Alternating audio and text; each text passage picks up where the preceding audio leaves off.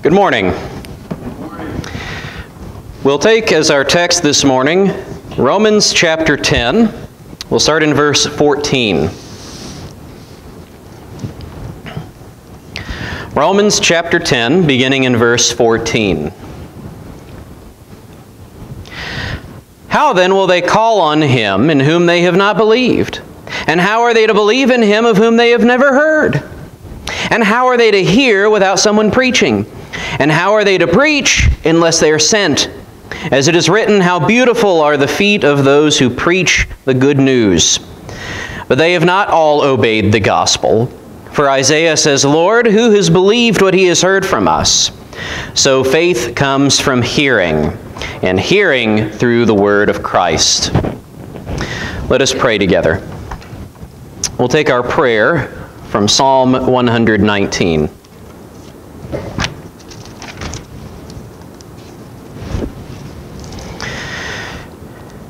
Teach me, O Lord, the way of your statutes, and I will keep it to the end.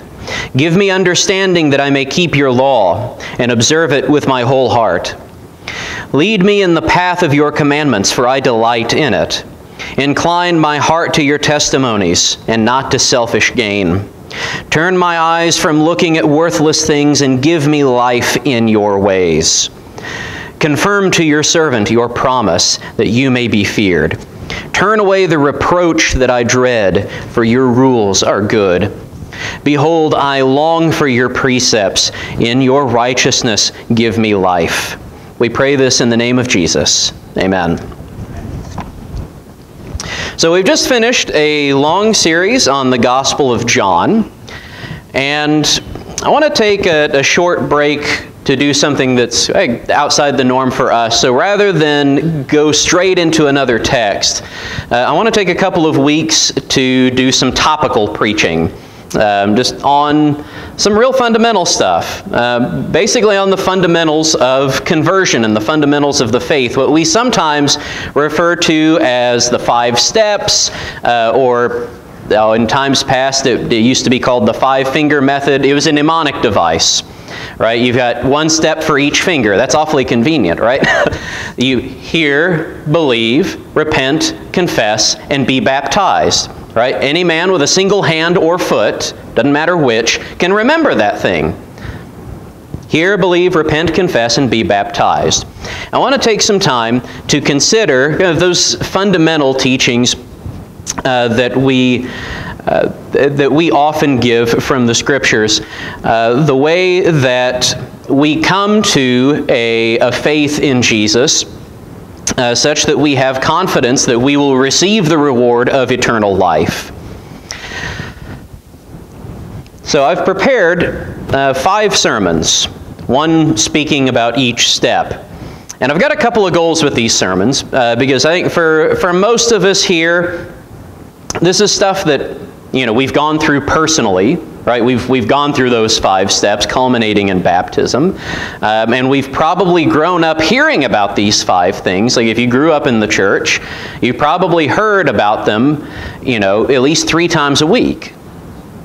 Right, you probably heard about them more times than there were sermons in the week. So it's my hope that these messages will be helpful, of course, to anybody who has not yet entered the faith through baptism. Right? So these can be a resource for you, like if you're speaking with your friends or your neighbors about the faith, about what we believe, how you come to be a faithful disciple of Jesus. Right, but I don't want these to be throwaways for anybody who has already entered the faith through baptism. So one of the things that I hope to do with this is to refresh our understanding of what we've been taught and what we believe, and to expand our appreciation for it. Right, because one of the things that we've seen as we go through Scripture is that all of these things that we teach as fundamentals of doctrine. For example, we've spent a lot of time over the course of John's Gospel considering the Lord's Supper, right, and the fullness of its meaning. We see that the things that God commands have a fullness to them, right? That God binds together a lot of things over the course of His Scriptures. You can't just boil down the faith to a set of, well, I mean, when we boil it down to like a five-finger plan, we are doing a lot of boiling down, right? What we are remembering is the core of a much fuller body that the Lord presents to us in the Scriptures. So again, for example, with the Lord's Supper, we've got the bare bones of the commandment, right? Keep it each Lord's day. We have the emblems, we have the bread and the fruit of the vine. We have what they represent, the body and blood of our Lord. We have the way in which we're to take them. But as we look through the Scriptures, we see that the Lord spends a lot of time building up the significance of these emblems, so that we should have a rich and full understanding, right? So that we should be able to think of, for example, the Passover sacrifice whenever we partake of the supper. Just to give an example. The same is true of hear, believe, repent, confess, and be baptized. That there is some scriptural fullness to that I hope to be able to tap into as we consider them over the next couple of weeks. All right, I want us to, as we consider these things, to help us stay firm in the faith.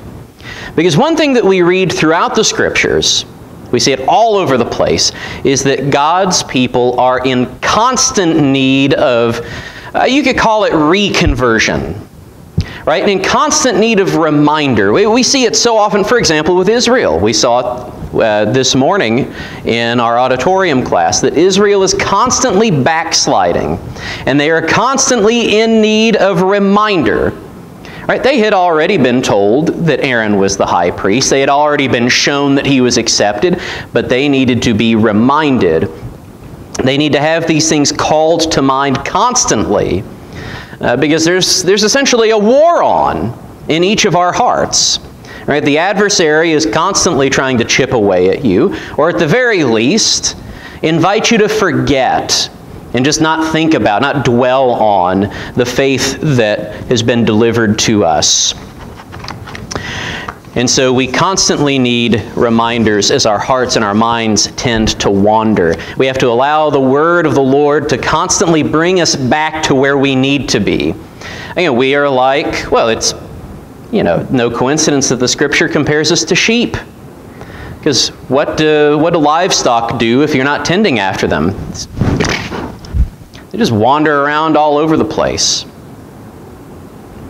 Right? And you'll go out and you have no idea where anything's at. Things need to be, led back, brought back to the fold, and we have to constantly allow the word of the Lord to bring us back to where we need to be. Allow the Good Shepherd to do his work. So this segues us into this morning's topic, which is hearing. This is the power of the Word of God. We frequently quote from Romans chapter 10, verse 17. So faith comes from hearing, and hearing through the word of Christ. So this speaks to the power of the word of the Lord. Right, Paul speaks to this belief in Jesus Christ and the confession of his name in Romans 10. For everyone who calls on the name of the Lord will be saved. We read up in verse 13. But how will they call on him in whom they have not believed? And how are they to believe in him of whom they have never heard? Paul asks in verse 14. All right, and the conclusion in verse 17, so faith comes from hearing. Right? Everybody who calls on the name of the Lord will be saved, but the way that starts, the way that faith is arrived at, that confession is arrived at, is through hearing, Paul says, and hearing through the word of Christ. So faith starts with the power of the word of Christ. And I want us to consider what the Scriptures have to say about that. All right, because it does not amount to, like if you just ripped this, if I was really self-serving and wanted to just rip this passage straight out of context, I could make this a sermon about how great preachers are and how necessary we are. Right? And how are they to hear without someone preaching? But of course, the scriptural fullness, this is not just like a preacher booster. The scriptural fullness of this, whenever Paul says that hearing comes through the word of Christ, again, he is tapping into something very full and very rich and much bigger than just one preacher up behind the pulpit. Because what we learn in Scripture is that God's speech, the Word of Christ, is not only the beginning of faith, but it is the beginning of everything. I want us to consider how this is framed in other parts of the Scriptures. For example, the Hebrew writer, whenever he starts out his letter, in Hebrews chapter 1, verse 1, right, he frames this whole matter of the gospel, what he is proclaiming to the Hebrews. He frames it in terms of God's speech. Hebrews chapter 1, verse 1. And yeah, since this is a topical sermon, we're going to do a lot more bouncing around than we normally do. So we'll give your Bible hands a workout. Hebrews chapter 1, verse 1. Long ago, at many times and in many ways, God spoke to our fathers by the prophets. But in these last days, he has spoken to us by his Son, whom he appointed the heir of all things, through whom also he created the world. The Hebrew writer says that the whole history of Israel and the whole history of the church can be framed as a matter of how God spoke to them. God spoke to our fathers. We recognize that's a significant phrase, our fathers. He spoke to our fathers by the prophets. But in these last days, he has spoken to us by his Son. But more than that, more than pointing to the whole history of Israel and the whole history of the church, he points to all of history, period. Right, he points back to the beginning. He says of the Son that he is appointed the heir of all things, through whom also God created the world. Right, he takes us all the way back to the very beginning. Because God's speech is not just limited to the nation of Israel or to the church, but it stretches back to the very beginning. All right, we all know how Moses starts the law. All right, we could probably quote the first verse of Genesis 1. In the beginning, God created the heavens and the earth. And we remember how he did that. Right? We continue to read in Genesis 1 that the earth was without form and void, and darkness was over the face of the deep, and the Spirit of God was hovering over the face of the waters. And God said, "Let there be light," and there was light.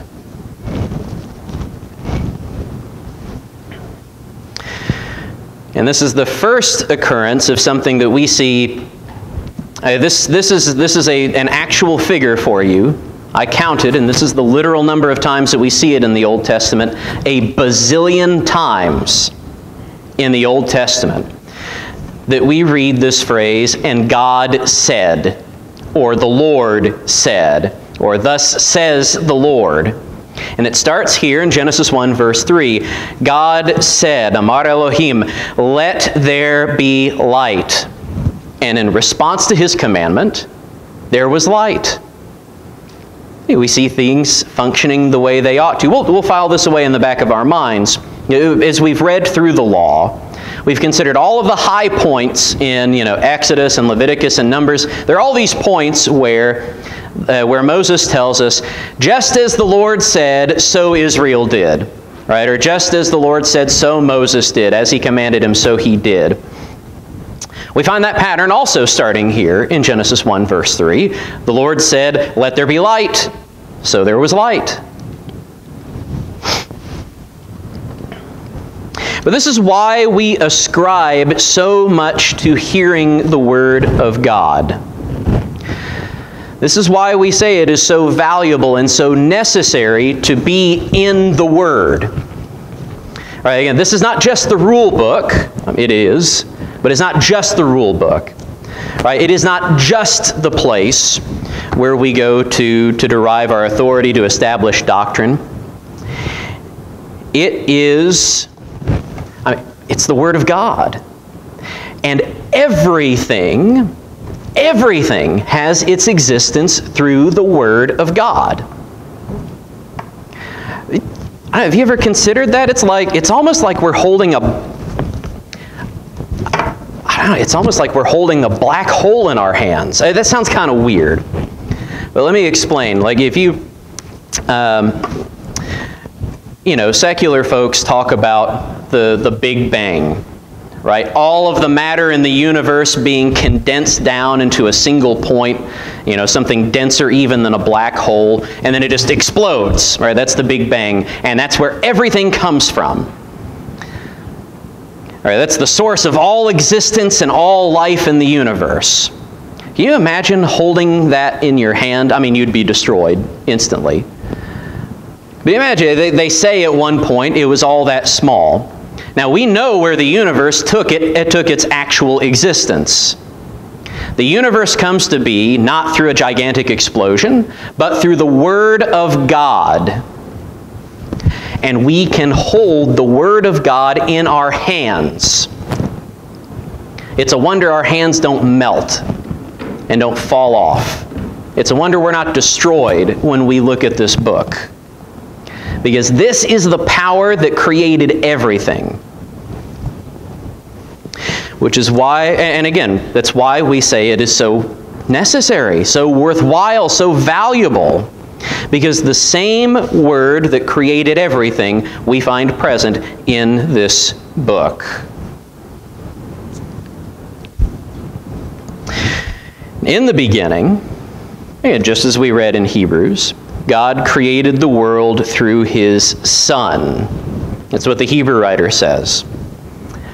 It's not explicit and apparent in Genesis 1, but it's something that's developed over the course of Scripture. That this creative act, God said, "Let there be light," and there was light, that this takes place through His Son. That is what the Hebrew writer says, that in these latter days He has spoken to us through His Son, by whom He has created everything. Look at his exact words. Through whom also He created the world. In this, the Hebrew writer is presenting the Word of God and presenting creation pretty much in the same way that John did at the beginning of his gospel. Right? We camped out on this for a while because it is impossible to exhaust the significance of John's introduction to his gospel.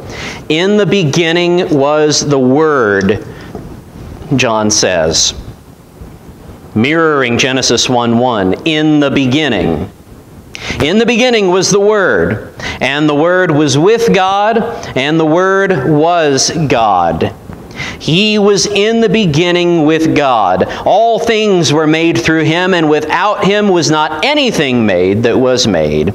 In Him was life, and the life was the light of men. The light shines in the darkness, and the darkness has not overcome it. Christ, through whom God speaks to us today, is the Word that John identifies here in John 1:1. He is the Word through whom God created the whole world in the beginning. Jesus Himself is the speech that created the universe. And we learn from the gospel that the Word, which in the beginning had the power to create life from nothing, we learn that it now has the power through Christ to create new life, even life from the dead. Right? That's the central teaching of the Gospels. Not just John's Gospel, but all the Gospels. Right? That's what Paul delivers over as of first importance in 1 Corinthians 15. That Christ has come back from the dead, that He has conquered death, that this Word, who is Jesus Christ, brings life even to the dead. So that when the perishable puts on the imperishable, and the mortal puts on immortality, then shall come to pass the saying that is written, "Death is swallowed up in victory. O death, where is your victory? O death, where is your sting?" The sting of death is sin, and the power of sin is the law. But thanks be to God who gives us the victory through our Lord Jesus Christ. And this is what we profess, that the Word of Christ is a source of life for all who believe. And so hearing the Word is essential. Again, it's not just getting the rule book. It's not just getting the owner's manual, as it were. Again, this is kind of you could think of this as an owner's manual to the universe. But more than that, it is a source of life.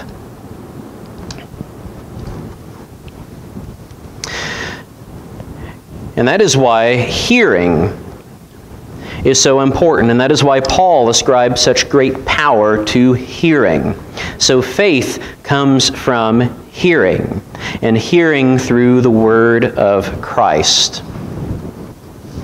Now there's a lot that we could say about hearing.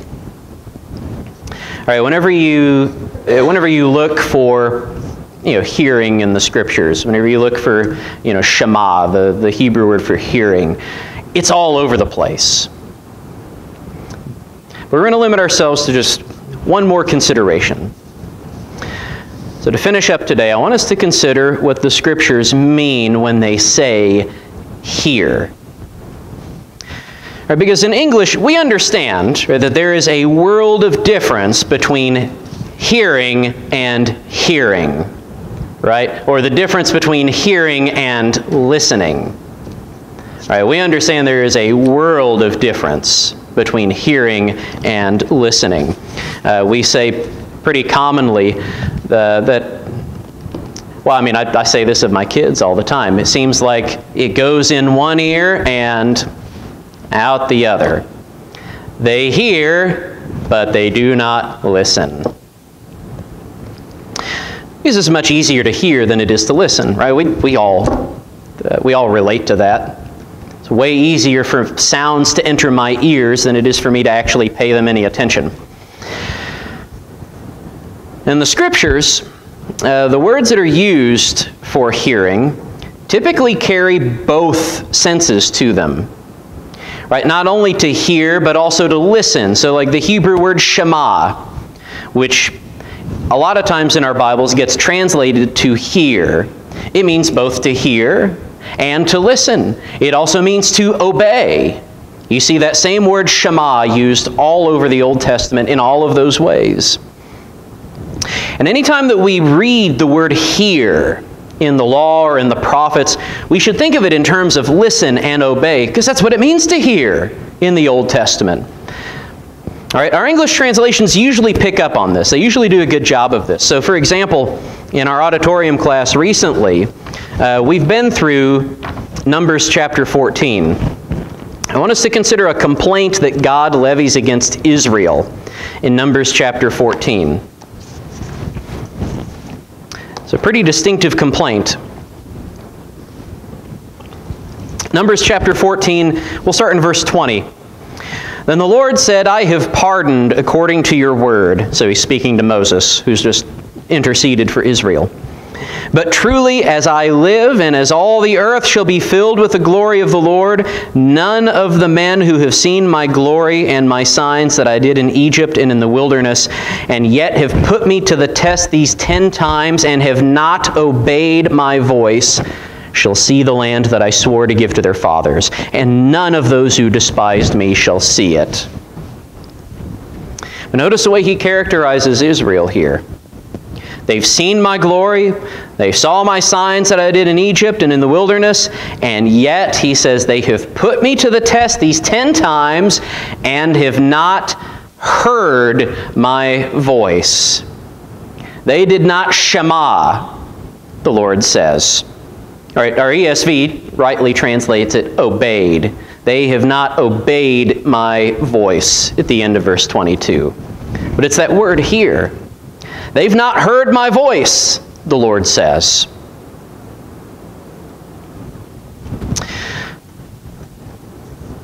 Now, have they heard the Lord? Well, yeah, they've heard the Lord, in the sense that we usually use the word hear. You remember all the way back in Exodus, they're at Mount Sinai, and the Lord declares the commandments to them. They all hear the voice of the Lord and they all tremble. They can't bear to hear the Lord's voice anymore. And so they beg Moses to intercede for them. Go up on the mountain and receive the word of the Lord so that we don't hear his voice anymore and die. They heard him, but they didn't hear him. And the Lord says, they've put me to the test these 10 times and have not heard my voice. Because if you will not do as the Lord has commanded, then you have not truly heard him.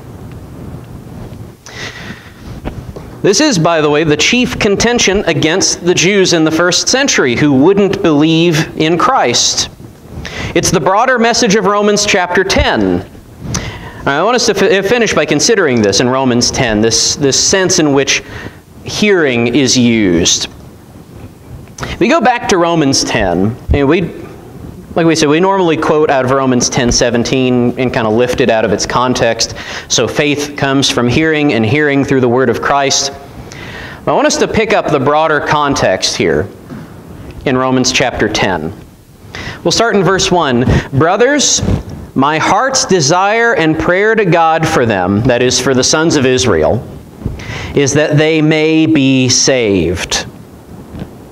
In other words, they're not, as of Paul's writing. For I bear them witness that they have a zeal for God, but not according to knowledge. For being ignorant of the righteousness of God and seeking to establish their own, they did not submit to God's righteousness. In other words, they didn't hear. For Christ is the end of the law for righteousness to everyone who believes. And who is the Word but Christ? They did not hear the Word. That's the complaint. That's the context in Romans chapter 10. All right, we kind of pick up the positive out of the chapter. The positive command is, so faith comes from hearing, and hearing through the word of Christ. But the reason Paul says it is because Israel has not heard. He says, it's my prayer to God that they may be saved. And even just right around verse 17, well, let's pick up some context right around there. We'll start in verse 17 and keep reading. So faith comes from hearing, and hearing through the word of Christ. But I ask, have they not heard? Indeed they have. For their voice has gone out to all the earth, and their words to the ends of the world. But I ask, did Israel not understand? For Moses says, I will make you jealous of of those who are not a nation. With a foolish nation I will make you angry. Then Isaiah is so bold as to say, I have been found by those who did not seek me. I have shown myself to those who did not ask for me. But of Israel, he says, all day long I've held out my hands to a disobedient and contrary people.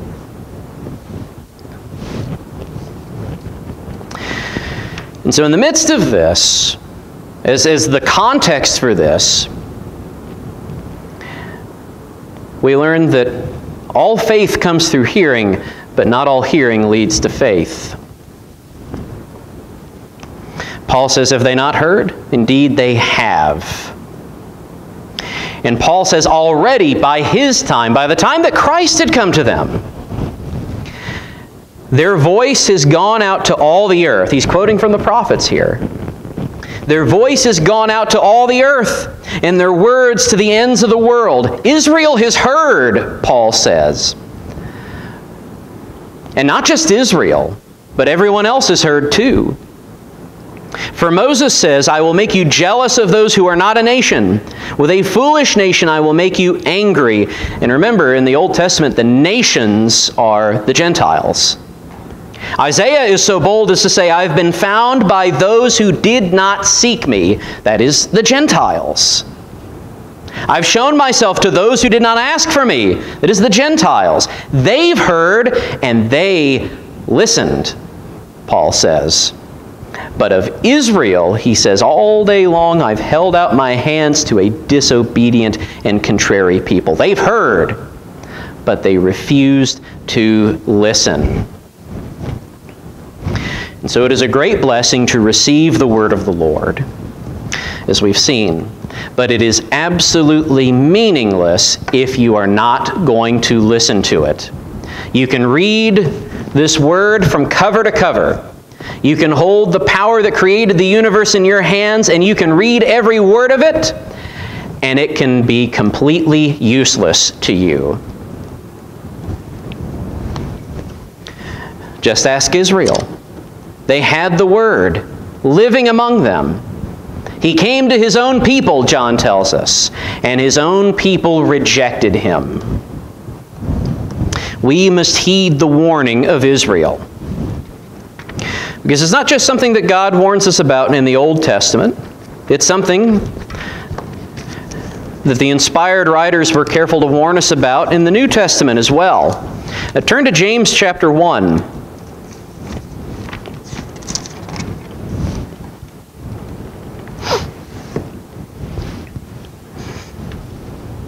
And James warns us, beginning in chapter 1, verse 22, "But be doers of the word, not hearers only, deceiving yourselves." Right? Remember, if you're not obeying the word, you've not really heard it. You did not hear my voice, the Lord says. Be doers of the word and not hearers only, deceiving yourselves. For if anyone is a hearer of the word and not a doer, he's like a man who looks intently at his natural face in a mirror. For he looks at himself and goes away and at once forgets what he was like. But the one who looks into the perfect law, the law of liberty, and perseveres, being no hearer who forgets, but a doer who acts, he will be blessed in his doing. So the matter is memory, keeping the word. Right? Are you going to be like a guy who looks at himself in the mirror and as soon as he looks away doesn't have any sort of clear conception of what he actually looks like? Or are you going to be the sort who looks into the law and perseveres, that is, who keeps it? This is why in the Scriptures there is such a premium on memory, remembrance. We see the apostles saying this all the time. We see Jude saying it. I'm bringing these things to your remembrance, they say. But this is something that has its roots in the law. Right? We all remember Deuteronomy chapter 6, verse 4.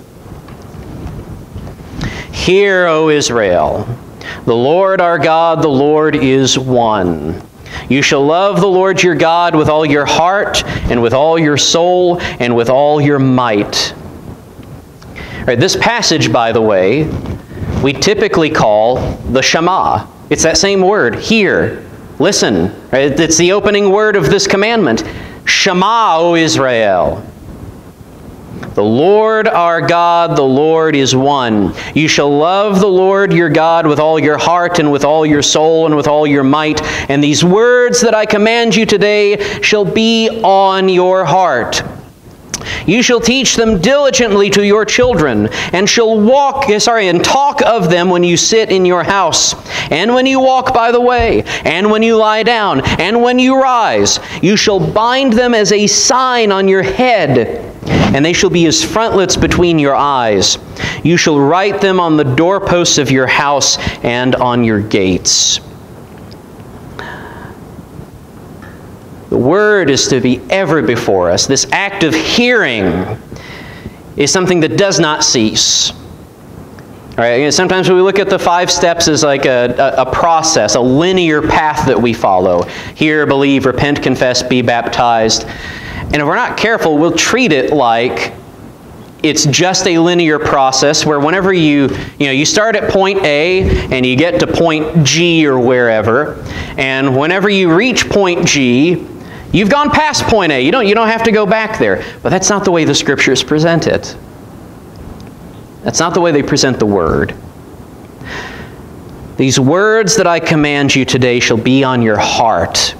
You shall teach them to your children. You'll talk of them when you sit in your house, when you walk by the way, when you lie down, when you rise. In other words, in all of your doings. All right, the ancient world was kind of a boring place. He's just described pretty much everything that people did in the ancient world. Sleep and walk around. In all of that, he says, the Word is with you. You're talking of the Word. You're talking with your kids about it. You are stamping it on your forehead. That's how persistent it is to be with you.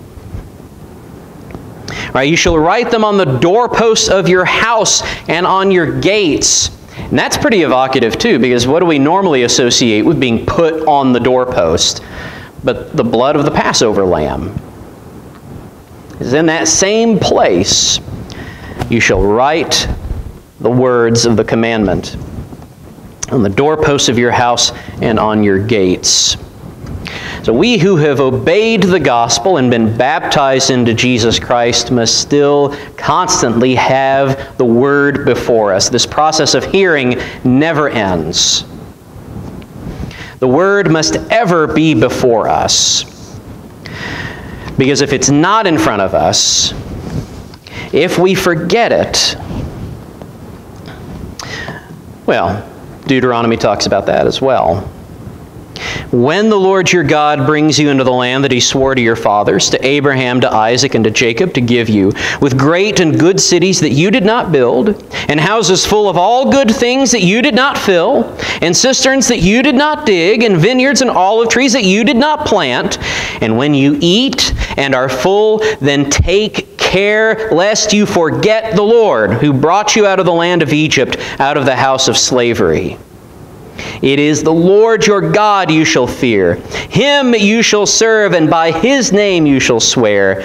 You shall not go after other gods, the gods of the peoples who are around you. For the Lord your God is in your midst, as a jealous God, lest the anger of the Lord your God be kindled against you, and he destroy you from off the face of the earth.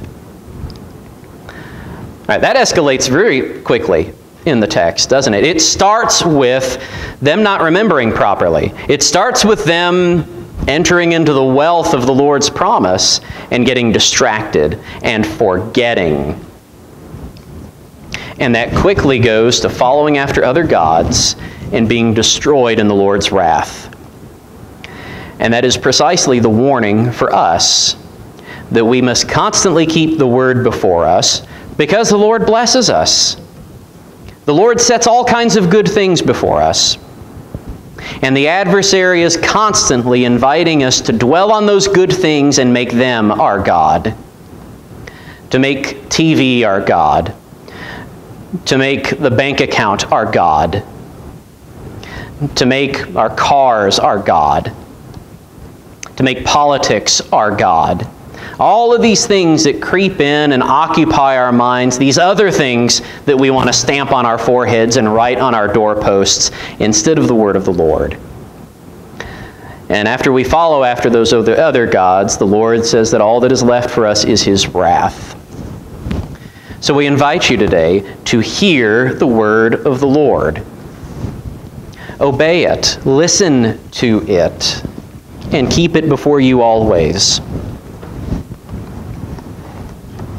Keith has selected number 507, "'Tis So Sweet to Trust in Jesus."